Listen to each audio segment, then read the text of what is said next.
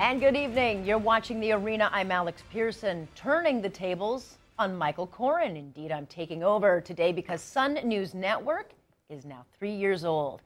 You may recall The Arena, it wasn't quite there on day one. It was born on August 31st, 2011.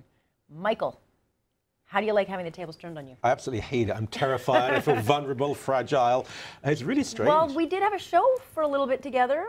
Remember, we co-hosted together. I was still at the old place at CTS, and Sun were asking me to come over. I was a bit reluctant, frankly, because I had a permanent TV show there, and I wasn't sure about Sun's long-term future. And they very kindly said, well, come over and co-host with Alex for a while, and I did, and then eventually I made the leap. Yeah, it used to be great fun. You always terrify me, though. You always terrify me. Well, I was in news at that time, so I wasn't doing the more editorial stance. And I remember sitting beside you, and my mother would email me and say, he's so smart. And I remember saying, my God, what is going to come out of his mouth next? And I think you said that to me once, yeah. I think the bubbles would appear above my head and say, did he actually just say that? He did. But nonetheless, you came into the primetime lineup, and 3 years later, we're still here, still poking the bear, and still creating conversation. Do you remember what the first show you did was about? We had, who did we have on? We had, Pat Buchanan was on, perhaps. Was Mark Stein on? Your monologue. Let me remind you. Can we remind Michael what his first show was about? Yeah. Good evening and welcome. You have just entered The Arena. I'm Michael Koren, and thank you for joining me. I'm offended, therefore I am. The rallying cry of the censorship-obsessed throughout the world. They come in all sorts of shapes and sizes, but at this point in history, the campaign to silence you, me, all of us, is led by a disparate and at first glance unnatural coalition. Muslims, gays, feminist zealots, socialist radicals, strange bedfellows, especially if the gays and the Muslims are in the same bed. Do you remember that? I do. And the suit, and it was sort of up at the back. I remember not allowed to wear those anymore. Well, look, you came to this network. Can't wear the loud British chalk stripe any longer. No. That was a diktat from above. So maybe that has changed, but your opinions have not changed. You came to this network for a very specific reason. A little. In some areas they have changed, and I'm actually quite criticized for it, but I wear that proudly. I think on the gay issue, I've realized that I was never a hater. I mean, God is my witness, I never hated anyone.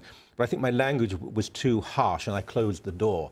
It's not that my views have changed radically on the issue, it's that my views about discussing the issue have changed radically. I just work with and know too many gay people. And also, if I may, my faith has evolved. And I think to really lead a Christian life, you've got to evince more love and empathy. You get a lot of blowback, though, from hardcore Christians. There are a lot of people that you offend, and they come out swinging at you. What do you say to them? Because I read the comments online and I think, gee, are we not allowed to evolve? It's a good point, because just lately, as someone who stood up as a social conservative for what, 20 years now, because I refuse to be sufficiently angry, apparently, about gay people, because I say that the anti-gay laws in Africa are repugnant and should be opposed, there are people out there who think I've sold out. I haven't sold out at all. I believe that there's no point in just shouting at each other. We had earlier in the week Bill Watcott and Peter LaBarbera. They were arrested in Saskatchewan, and I had Peter on the show. I oppose them. I think they're offensive, rude, grotesque, unhelpful, but I defend their right to speak, for goodness sake. But I don't believe we're achieving anything right now within the Christian world with the gay community, and I'm trying to be more open. And not progressive, but empathetic is the word I would emphasize. Do you feel like you have a moral obligation to be responsible in the way you put out your opinions on the issue? That's a very good question. I do, and I think that's become more evident to me in recent times. I don't know about you, but sometimes I sit here and I don't realize, solipsism, I don't realize the effect I'm having on people. There are people who come up to me, you have this as well, they come up and they say, I like you so much, what you said 2 years ago, and I have to be responsible. Now, when it comes to the life issue, when it comes to issues of believing in God, there's no compromise at all. I'm not even compromising on sexual morality. All I'm saying is, look, can you look at a gay friend and say, you have to be lonely for the rest of your life? Forget the sex. You have to be lonely for the rest of your life. What would you say to one of your children who said to you, I'm gay? Now, it hasn't happened with me, but would I just say, well, that's a disorder, I mean, that's sinful? No, I would hold them and love them. It's very nuanced and complex, and I'm not prepared to play the game of black, white, blanket statement. Well, I think most would think that's a healthy approach to take. What are some of your most memorable moments? Because if you don't remember them, we will certainly show you. Well, I know some of them that you've found. Interesting. I think that the moments that may have been the most successful are those that didn't seem particularly memorable at the time. But certainly, I know you have this Shmuley Boteach thing, and that was interesting because it was such a shock. This is a guy who, with all due respect, I hadn't really even taken very seriously. He was a showman. I don't think a lot of people in the Jewish faith do take him seriously, but he's huge business in the United States. Well, he is. That's interesting, because I found out later, so many people, particularly in the Orthodox community, said to me, Michael, do not listen to this man. But we had him on as filler, and it just sort of took a different turning. And then he knew nothing about me. He was accusing me of anti-Semitism. Yes. And he said he didn't, but he sort of implied it, and so he went to various media outlets, not knowing the friends I have. So he went to 1010, for example, CFRB, to Jim Richards, and Jim says, Mike, come on first, because this guy's saying awful things. He didn't realize I had three Jewish grandparents. He didn't realize I'd won awards in the Jewish community. So we had the JDL, the Jewish Defense League, B'nai B'rith, and all the rest of them saying, we demand to come on the show to defend you. This man is outrageous. It was great fun. Let's see how outrageous you are, or were.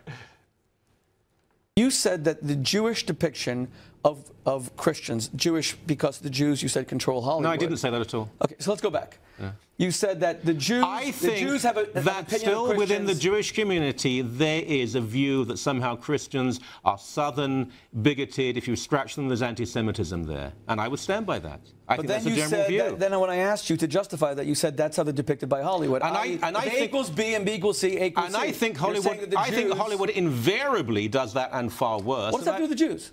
Oh, I think Jewish people are very influential in Hollywood, and I think it's childish to say otherwise. So you think that but you depict that as anti-Semitism, whereas I think that's a great tribute to Jewish people. That they depict Christians as a bunch of that they're influential in Hollywood. I don't think that's anti-Semitic. I think that's a great achievement. You're saying that the Jews misportrayed Christians, and it's simply not true. Well, it's simply not true. Let's not turn the tables here. My personal experience has been that is overwhelmingly the case, Rabbi. And when you say negative depictions of Pope Pius during the war, Pope Pius XII was one of the most wicked men of the 20th century.